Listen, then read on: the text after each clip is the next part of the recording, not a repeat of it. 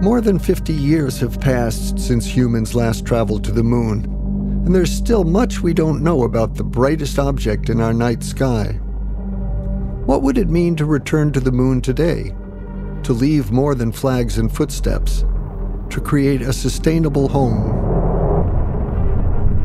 It would open new avenues for science.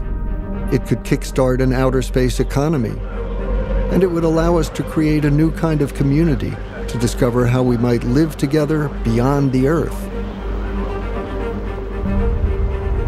The European Space Agency's concept for a moon village is an international endeavor, bringing together governments, industry, and perhaps private entrepreneurs to support a permanent human presence on the moon. If an earlier era of space exploration was driven by competition, this one will be defined by collaboration.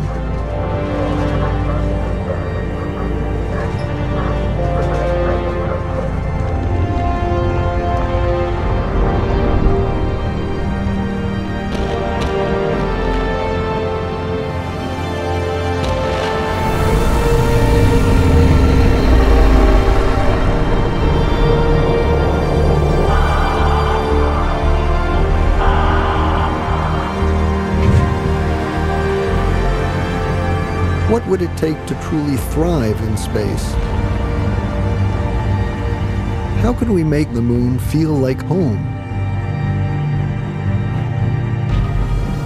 Built from a rigid composite frame and an inflatable structural shell, the habitat maximizes usable space and creates a sense of openness on 4 levels.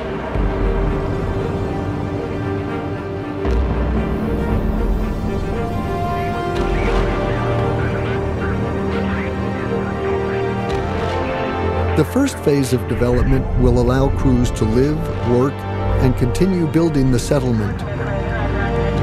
Gradually, additional infrastructure and equipment will arrive, and new habitation units can serve functions such as food production and science operations.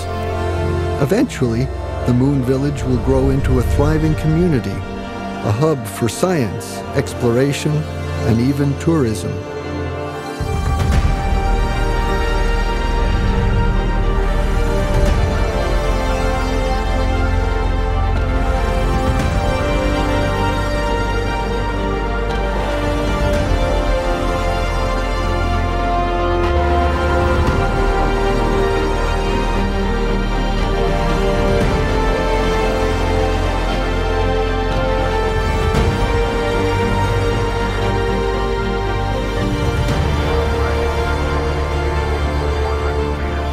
Visible from everywhere on Earth, the moon has always given humans something to aspire to, a place to set our sights on, and soon it will be a place we might call home.